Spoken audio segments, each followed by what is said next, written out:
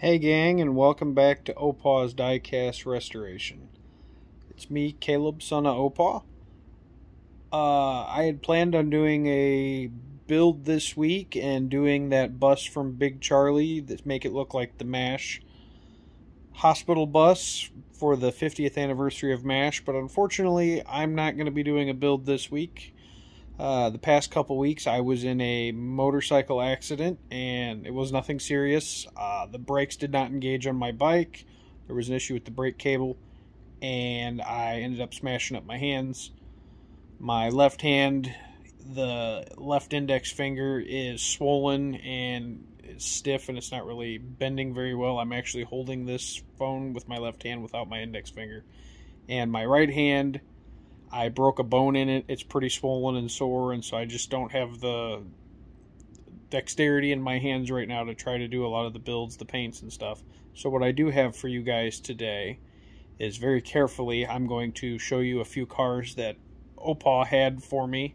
Couple he did up, couple he just kind of lightly touched up, but all in all they were really cool cars that he had in his collection that I was glad to get from him before he passed away. And so I figured I'd share those with you this week.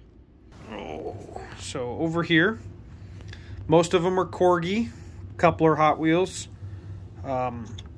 This one is the Popeye the Sailor Man boat.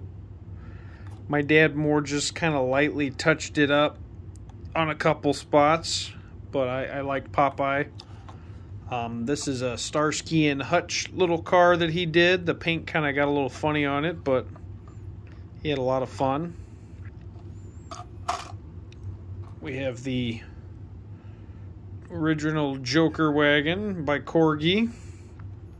Pretty neat, good condition. The Penguin mobile. My dad kind of touched up the Penguin a little bit. Some of the black had flicked off, if I remember. Now these I found, this one and the Red Baron cars that are right there are in pretty high supply, but this was a little Hot Wheels like Hellcat car, and my dad repainted it and did a pretty good job. I think on some of it he actually used nail polish on this and these Red Barons.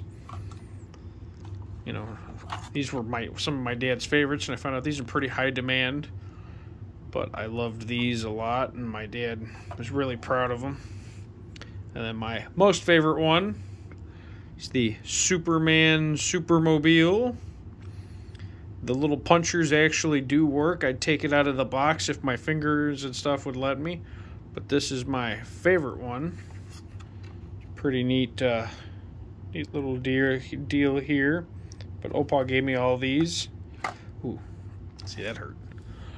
But those are some of the ones that he gave me. And they're my prized collection, believe it or not. I hope to do a build next week. And it will hopefully be the bus and Jeep for Big Charlie for the MASH 50th anniversary.